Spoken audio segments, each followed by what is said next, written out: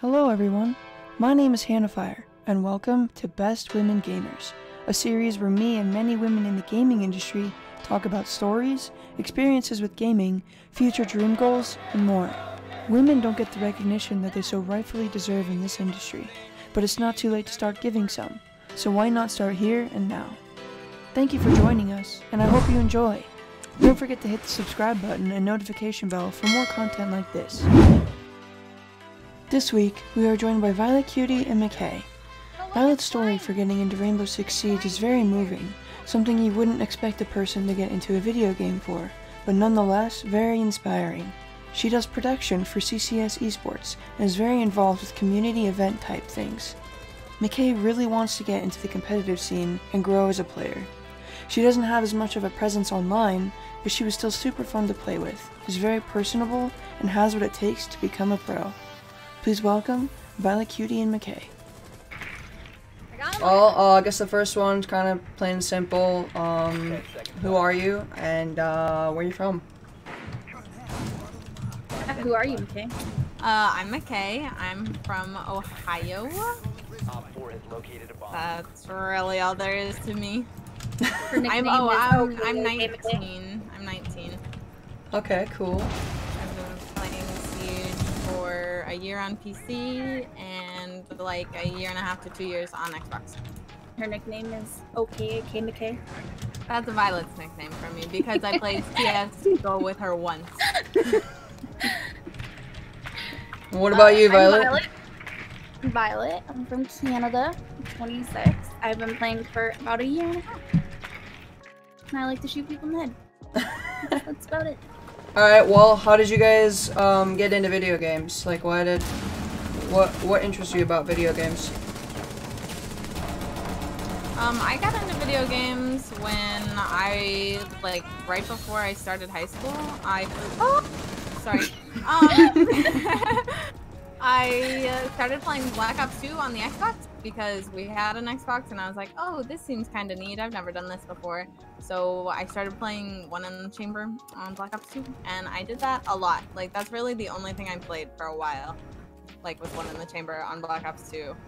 And then that's really the main game that I ever played on Xbox in general until Siege happened when I got my Xbox One. Okay. Mine's a more dark and curvy little road. Alright, let's go down it then. So, most of my life is just like, I've been bullied and stuff in real life, and like, we moved around so much, so I like never had the chance really to make a lot of friends and do a whole lot that involved in that aspect of things. And so, I like had to mature and grow up fast and take care of my siblings, so like, video games was like my escape from all of that.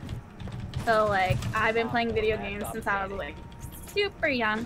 When I started on like my Sega Genesis and my N64, and it was really fun. I played like Super Mario games and Sonic and Zelda, all that jazz. And then I switched to playing on computer, playing World of Warcraft and stuff. And then I got an Xbox 360 and I went like semi-pro in Halo, and then I switched to Call of Duty, and then I eventually switched to PC where I started out in CSGO, and then after a bit I guess I kind of dabbled in some Rainbow. So then Rainbow is like where you ended up? Yeah, Rainbow is where I am at right now. Why Rainbow? So about a year and a half ago, like around when I first started playing, it was like October. I didn't really start playing. I like played a little bit, but I was like watching some streams and stuff. And in October, I was playing a couple games and streaming myself, and I reconnected with my high school sweetheart, who was really, really close to me. And it was never the right time for us. Like we were always like, hey, let's hit that date, and like we never got that chance, you know, because like I lived in a different city, or he had a girlfriend, or I had a boyfriend, or it was always never the right time. Well, in October, one night he was going to come play with me but it was like 4 a.m. and I wanted to go to sleep, you know? So I chose to go to sleep, and it was on a Monday, and then that Friday I found out from one of his friends that he had actually hung himself. And that was like a very, very emotional, deep cut for me, because like I love this kid. Like he was my high school sweetheart, you know? And like he told all of his friends and his coworkers and his HR lady like that I was the love of his life and everything, and it just like really hurt and it sucked. And then when I was watching some streams and stuff, I came across Pengu, and it was really weird because like Pengu looks just like him, the one that hung my like high school sweetheart. And it was like really weird to me because like Pengu looked just like him, and just watching Pengu stream and stuff, and Pengu, his kind words to me and like telling me to like hold on and to learn from everything that's happening, like his kind words got me into playing more and realizing that there's actually like a nice community in all of this, and just to keep going and stay strong and try to make something of where I am, you know? Just be who I want to be. And so that was really nice, and now I'm playing Siege. Wow, that's super deep. That's really cool though, that he was kind of like a reminder of I guess your ex. Yeah, we never got the chance to get together, but that's cool though. I'm glad that Pengu is someone that you could like kind of look up to and see that this is a good like a good community to get into, despite the toxicity every now and then. yeah. What about McKay? I don't even remember why I got Siege. I just remember for Christmas my sister needed to get me something. She was like, McKay, what do you want? And I was like, yo, Siege looks kind of cool. I don't have any games that I like on my Xbox One. You can give me that. And she got it for me. So, not as moving. But that's why I started playing it. And it was one of like the only games that I had on my Xbox One at the time. Aww. Yeah, I had like Battlefield 4, I think. And then that was it. No, I had a Call of Duty game. I had Infinite Warfare, which I did not like. I did not like it was the new one that you can like exo jump and stuff, and I did not like that at all. Advanced Warfare. But the newer one. And it was like, I didn't enjoy it. So once I got Siege, like my friends started playing with me and I thought it was the coolest thing, dude. Like I was really bad at it. I didn't do well ever, but I thought it was so cool. And I have been playing it pretty much since then. Like exclusively Siege. I worked hard for it. Are both of you guys in an org? No. No? No. I recently Not departed. technically. Work related, yes, kind of. It's more of a company than it's an org, like a league. Okay. So I'm an observer and whatever they need me to help out with and etc. Production staff basically for CCS. How'd you like find the league? How'd you get into it? After watching streams of Pengu, I found a league that was playing, and they were like, hey, we need an observer, and you guys can apply here, and we can't continue to stream because we don't have an observer. Sorry, we'll stream our games in the future. And I was like, okay.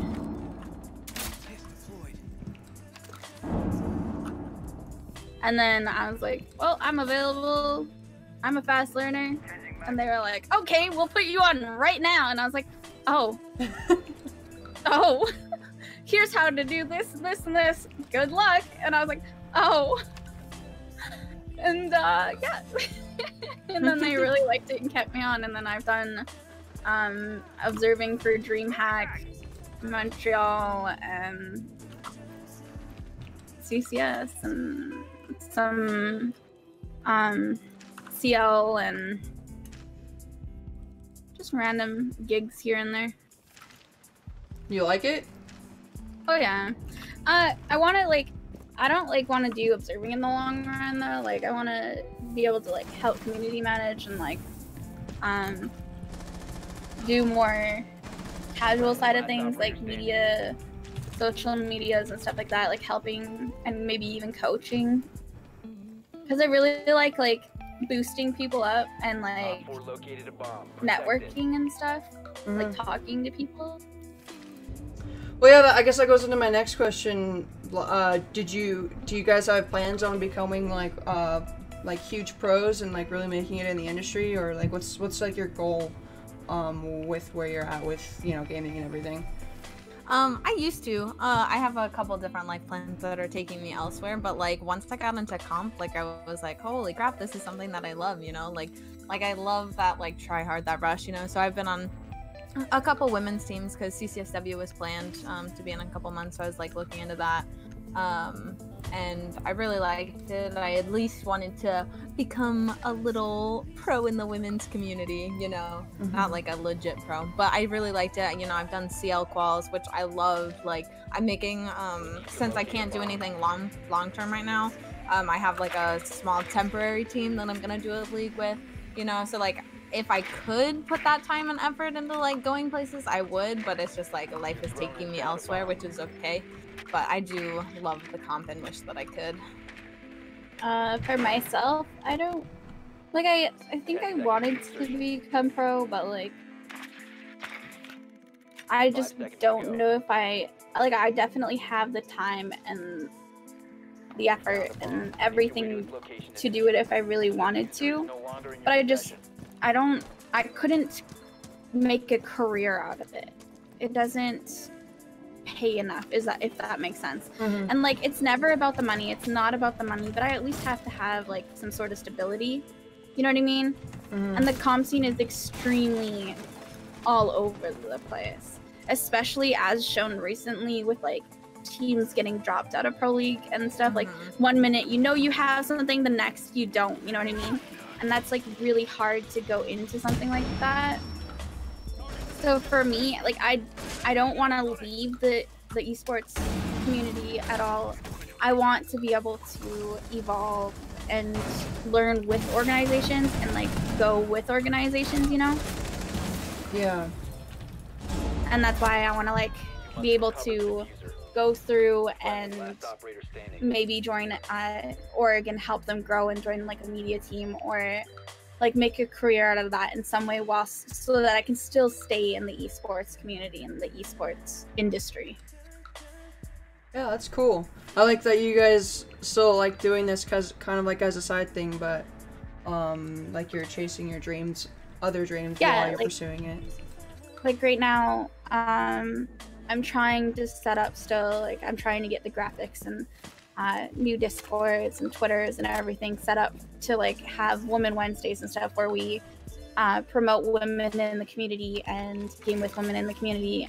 It's going to be different games and platforms I want to like branch out to, and it'll have like spotlights, like esports spotlights kind of things of just women in the community, whether they're a gamer, whether they're just in an org or helping out, like Lisa, let's say, from Ubi. She's doing as best as she can. She's awesome working with everybody and like just like promoting those women individually.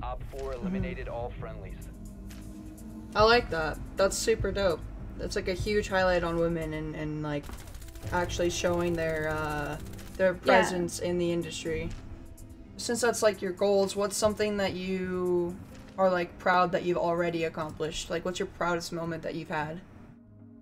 I mean, I definitely like the place that I'm at right now, you know, like I'm not like known at all, but like I have my mutuals that are cool, like on Twitter and things like that.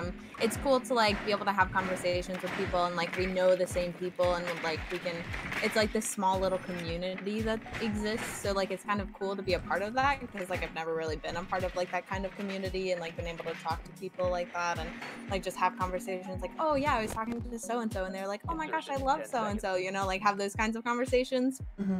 Doc is spawn peeking garage, by the way. And just like, I don't know, that's neat. And I just like the fact that like even Violet has seen like where I've come from and like just like in terms of skill wise, but other than that, no really big major thing. For myself, like one of the proudest moments was that like just getting recommended as an observer for DreamHack and getting accepted to be an observer for DreamHack. Like that was a huge thing for me, and I was like super proud of that.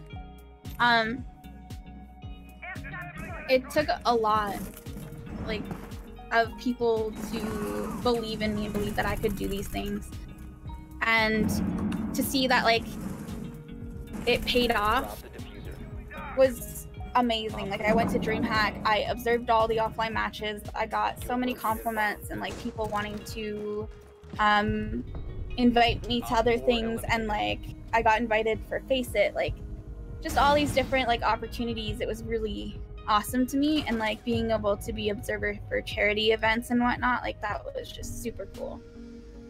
Yeah, that sounds super dope. Like being able, like, that's one of the things I love most is like once you get into something, like your connections start to blow up and you start to like meet a lot of new people, and your relationships, like you like start to find like really cool people, like and not even in just the gaming industry, but just like you can find people like everywhere. That's why I have LinkedIn, and I like find people that aren't even in the gaming industry, but I like form really cool relationships with people. That's like probably one of my favorite things about just networking in general, is the relationships that you get out of it, because then you can get some really good opportunities from it. So I guess you kind of answered this question a little bit, Violet,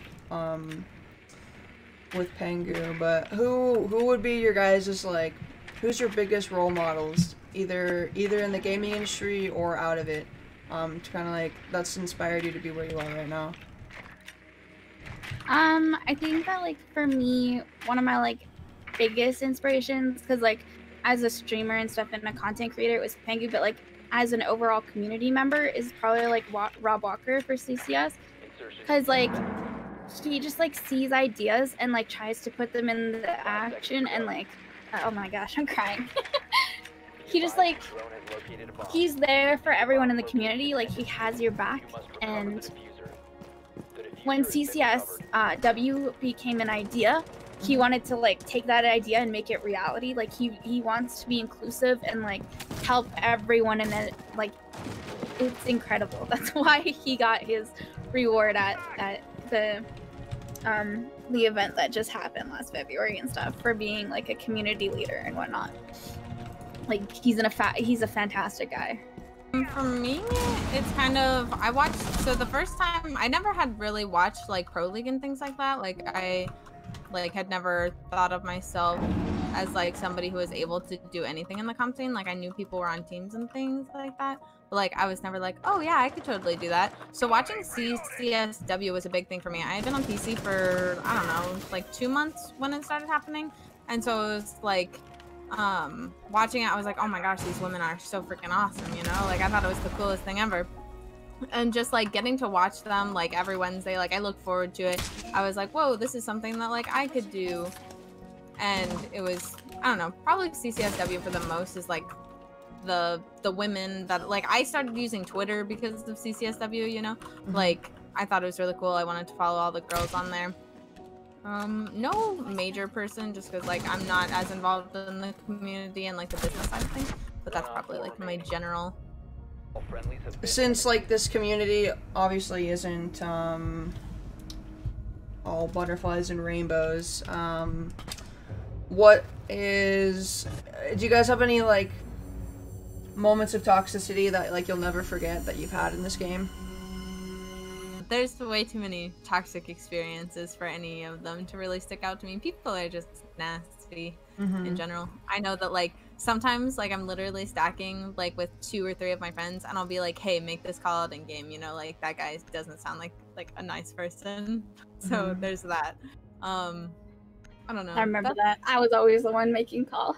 yeah, specifically like sometimes I just don't like, I don't want to deal with it. Like people are just I don't like to deal with them because it's just like I don't like people who are rude for no reason, and that's a lot of people in this game. Yeah. So how do you deal with toxicity?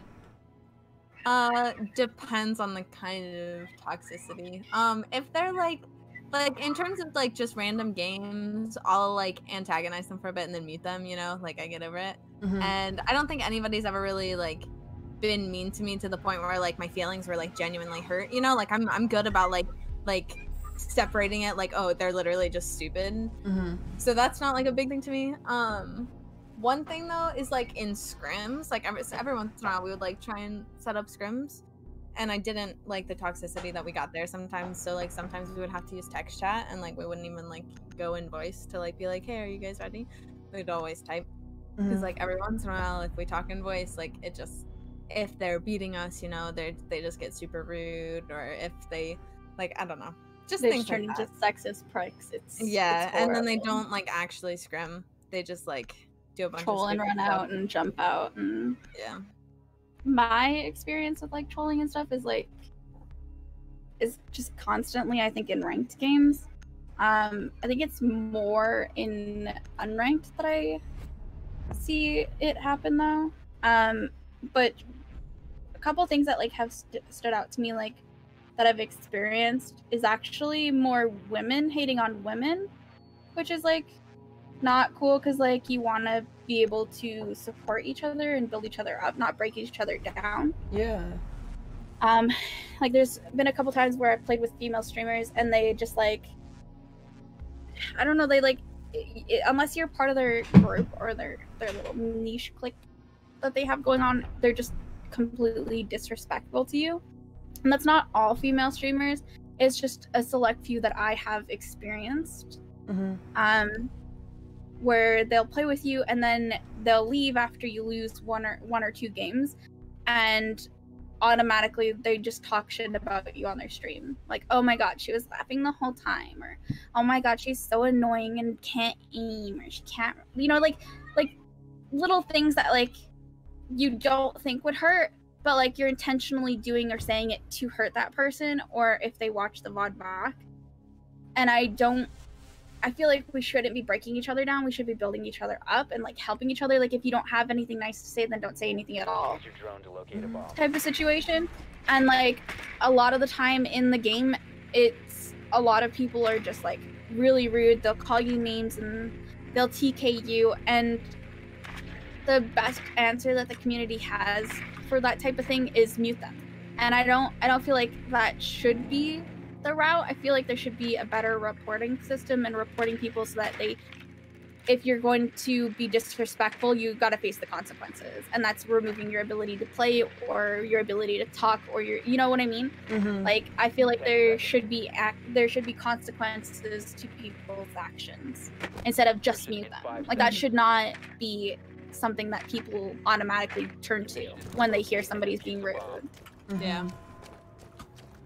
Yeah, I agree. Because then if you mute them, then it's like basically giving them power. It just angers them more. It gives them power, angers them more, and then they TK you. Like, it's not a solution. Yeah, it's super unfortunate. So I've gotten a lot of girls that talk about how they just don't even go on comms because it's just not worth risking getting, you know, mocked or whatever sexism that takes place. And it's super unfortunate. It's something that I absolutely hate, because you should never, like, have to be afraid to talk. That's like a basic human right. And it sucks that we can't even talk when you're playing video games, just trying to have a good time. So what is there anything, like, any changes that you do want to see happening? Like, is there anything that you've thought of that you think would help with sexism in gaming, or just any changes that you want to see in general? I believe at the invite in Montreal, they released that they would be coming in with the, like, what's it called, like, the reputation system. That I like that idea that they presented. I don't remember when they said that it would be released, because, like, sexism in general, I mean, is toxicity. So, and people are toxic way more than just sexism. Like, sexism is only, like, a small part of it. Like, people are just mean in general. So I like that. I like the reputation system and being able to like match up with people with the same reps and whatnot.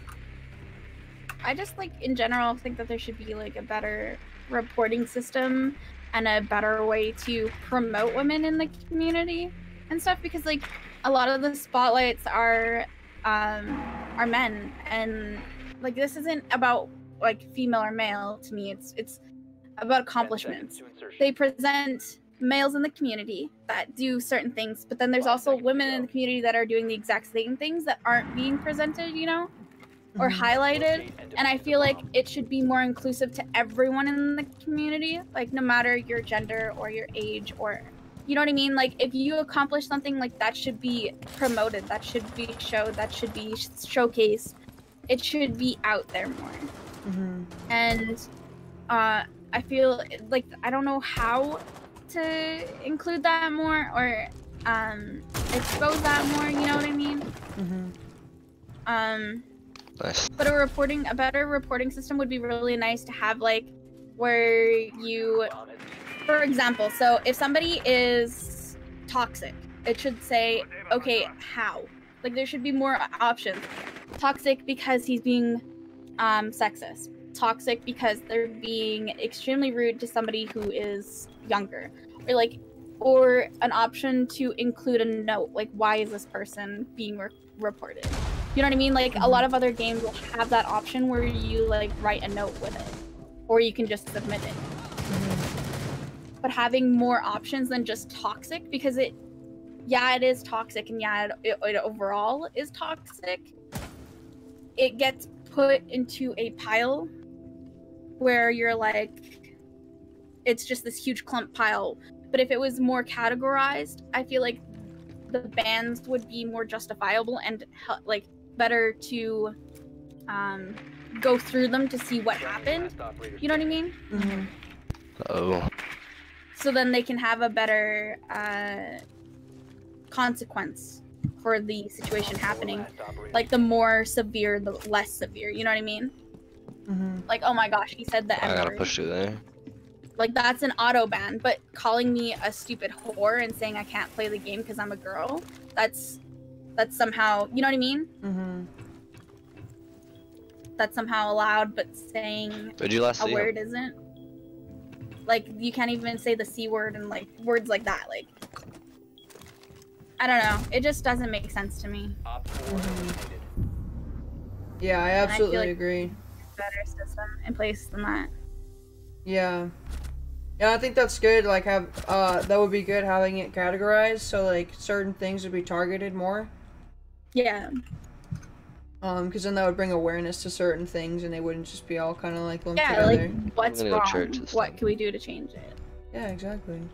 I guess my last question is, do you guys have any tips or advice on streaming, playing games, handling toxicity, or just anything in general? For toxicity, just like they're only being toxic, like they're literally just dumb. Like you can't get upset about the things. I mean, obviously, okay, let me rephrase that. You can get upset by the things that people say, but just understand that like the things that people say have like no merit, and you shouldn't be taking them personally, because the place that person is in their life, for them to be talking to you that way and to be speaking to you that way is like completely below the level that you're at. And like you need to understand that like something is wrong for them to think that that is okay, and like try not to take things like that seriously or to take them personally, and to just like, I don't know, literally just brush it off, because people are dumb and people will always be dumb, and unfortunately that is something that we have to accept. I don't really stream consistently, but if you want to start streaming, just do it. Like just go for it. Like you miss 100% of the shots that you don't take, you know. But yeah, for me it's just don't give in, don't listen to what they have to say. Basically like what McKay said, just like one in one ear and out the other. Don't take shit from anybody. If you want to do something, do it. Grow, do you, promote yourself. Don't give in to anything that like people want. If people want you to stream with more tits, don't do it. Do you. Don't listen to what anybody says. Make something out of yourself, not out of what others want. For streaming and stuff, be consistent. You want to be able to grow a community and stuff, you have to be consistent. You have to be streaming like every day or every couple days. Like make a schedule. It doesn't have to be every day, but like make a set schedule for yourself and set yourself to that schedule. If life is becoming too much, take a step away. You don't want this to become necessarily a job. You want to be able to still love doing it and love who you are doing it. And a lot of people, I feel, lose themselves in everything and become someone they don't like anymore. So yeah, just like make sure that you're making time for yourself as well as your gaming community. I would say the same thing for comp too, since I'm more on the comp side of things. Like, for one, I was so scared to get into comp. Like, I tried out for a sub role, even though like I wanted to be on a main roster position, like I wanted to play, you know, like I still tried out for a sub role because I was so scared. I was like, I am not good enough for this. Like, I don't even know the first thing to do about comp. So like, if you have any interest at all, if like take an opportunity. Like if somebody says like, hey, we need a sub, totally go for it. Like that's how you get your experience. If somebody like, if there are any, like if you have any inkling that you might like it, try it, because like you're gonna be upset like if down the road you're like, man, I could have like started this forever ago, you know. And that's something like, just don't be afraid. Like it's really intimidating because like I know for me, I'm just like, well, I'm not that good, or I just like comp seems so much different than ranked, like I'm not sure that like I'll be the best fit, you know, things like that. And that like really like kept me from starting earlier on. But then I was like, you know what, I'm just gonna go for it, you know what, I'll try it. And yeah, like seriously, show the initiative. Yeah, like it's seriously one of the best things that I've ever done. I love the comp side of things. It has made like my enjoyment playing this game even more than it already was. You know, I thought I loved this game, and now I love it even more because there's a whole other side of it that I can enjoy now. And it's just like it's neat. So like definitely just like don't be afraid to start, don't be afraid to go for it, and just like give anything a shot that you're willing to. And if you put in the effort, like you'll do awesome. Is there anything that you want to promote or anything? Well, the whole Women Wednesdays thing, but I'm not like, I don't have a whole lot set up for it anymore because my Twitter got banned. I have no idea. Well, not banned, it's suspended indefinitely. And I have no idea reason or why or what.